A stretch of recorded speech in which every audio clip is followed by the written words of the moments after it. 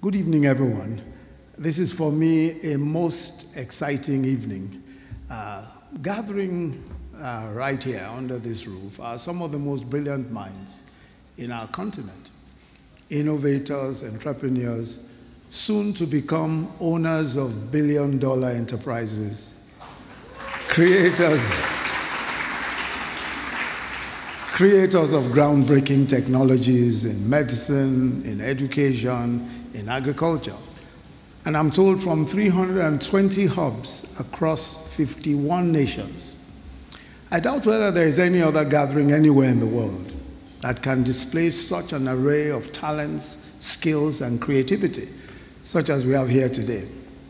Our continent is indeed fortunate to have this incredible range of resources and resourcefulness. And those of you here today are only representative of thousands of other innovation hubs, incubators, accelerators, maker spaces, technology parks, and co-working spaces, and of course, startups all over Africa. It's also as exciting, and this is particularly exciting, is a large number of female innovators doing incredible work across Africa. Some time ago, I read a publication, Quartz Africa. They recently published a list of female innovators, and permit me to quote their description of these female leaders. They said these innovators are building robots in Cameroon for waste collection, tackling freight logistical challenges in Ghana, addressing low insurance penetration in Kenya, bringing indigenous pastoralist knowledge from the Sahel into the global climate change discussions, training other women in tech, blending creative math design with fashion in Nigeria, addressing energy financing in Tunisia, and investing in pre-seed funding across the continent, end of quote. All of these things, all of these happenings by women. And they're not only from the continent's tech and innovation hubs of Kenya, South Africa, Nigeria, and Egypt, but also from Somalia, Cameroon, Tanzania, Gabon, Senegal, DRC, Chad, Tunisia, Uganda, amongst other countries. So it's evident, even to the undiscerning, that Africa is set to leapfrog into the front lines of the fourth industrial revolution.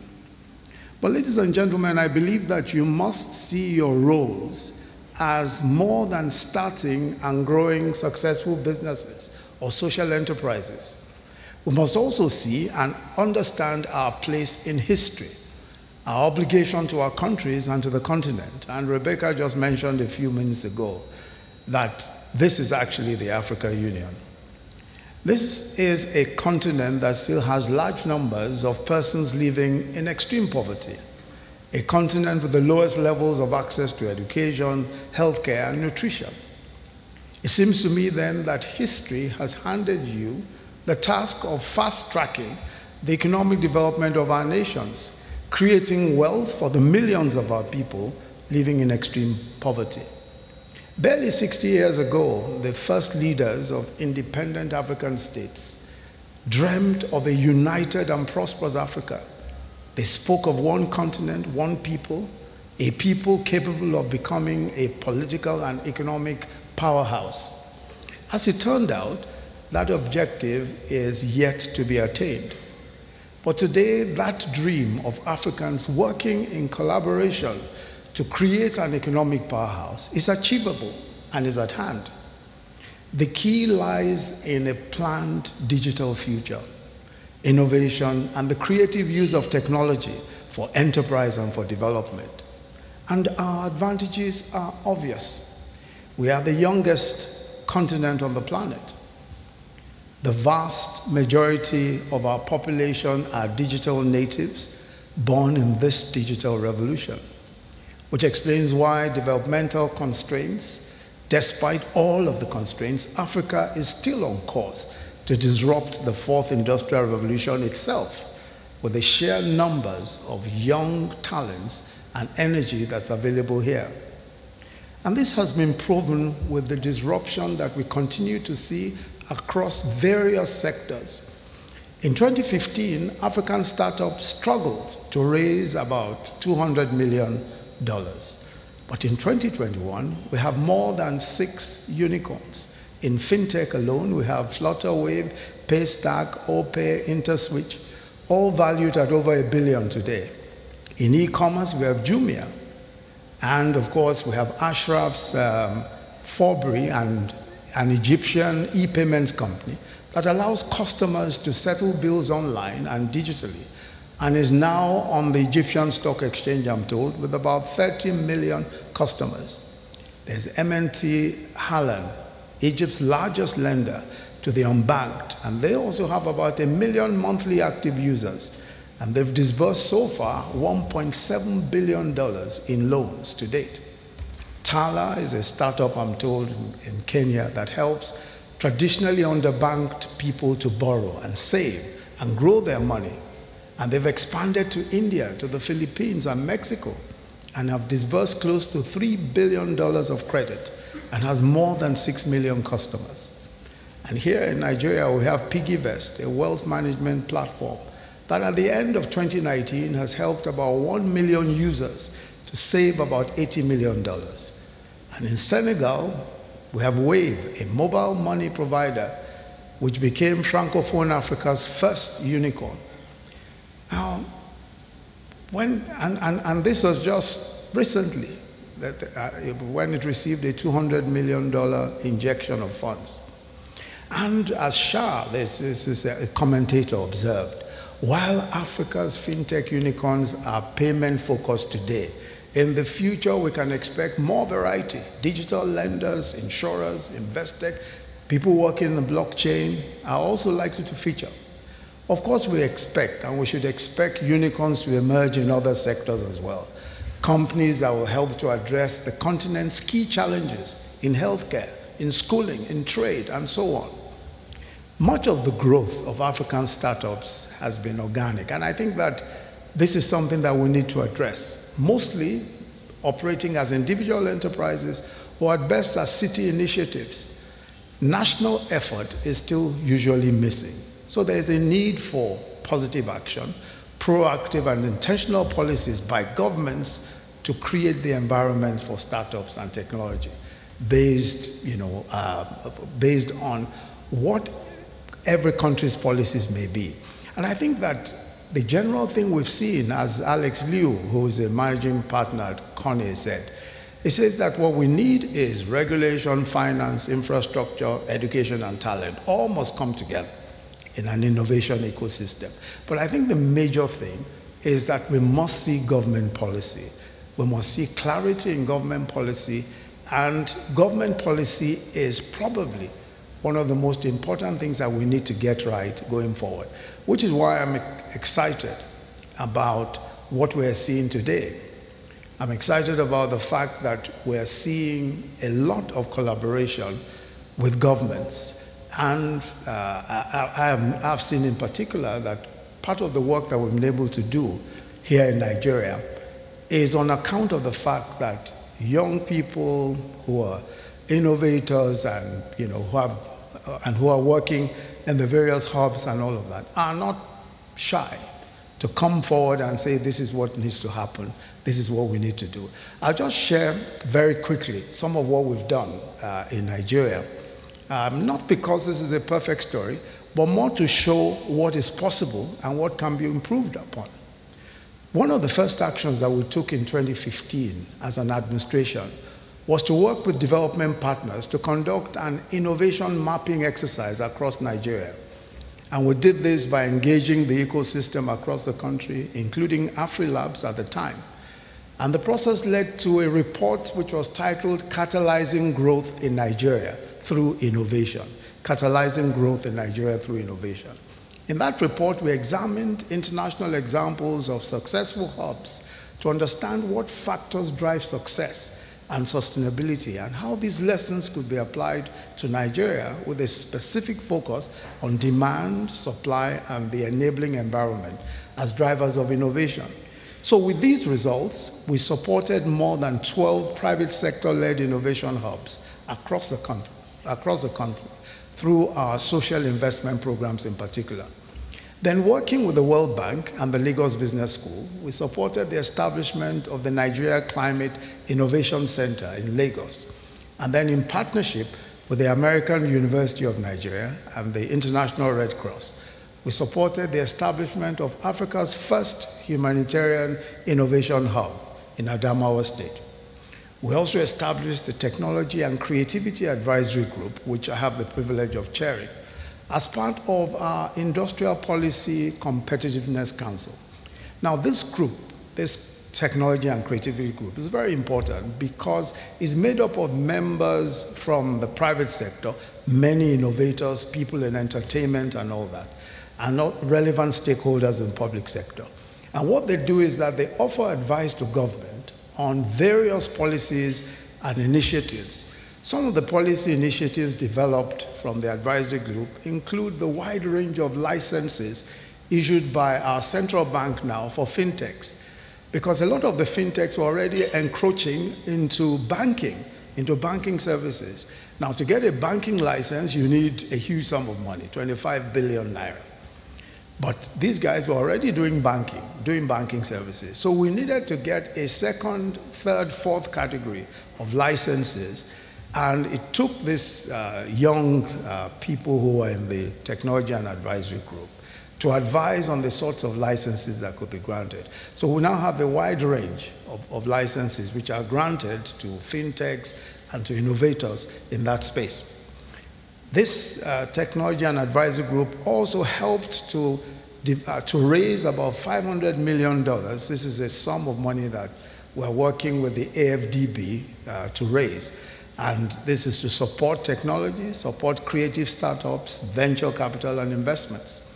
And all of this is purely on account of the fact that we're working with young people out there in the field who, of course, are doing the heavy lifting in these various areas, but who also understand what the requirements and the needs are. We also took the view that government must be the chief marketers of startups. So we supported the tech ecosystem from the highest levels of government. In 2016, Mr. President and I hosted startups here in Abuja at the ASO Villa Demo Day. So we converted quite a bit of the villa where we are today to, for purposes of a demo day. And we had Mark Zuckerberg as our guest at the event. And in 2018, we went on a tour of tech spaces around Lagos. We visited several startups. And later in 2019, we also led a group of Nigerian startups and venture capitalists and angel investors on a tour of Silicon Valley and Hollywood. On that visit, our startups pitched their ideas to investors and engaged with giants such as Google and LinkedIn. And we also made considerable progress, in several other different areas while we were out there.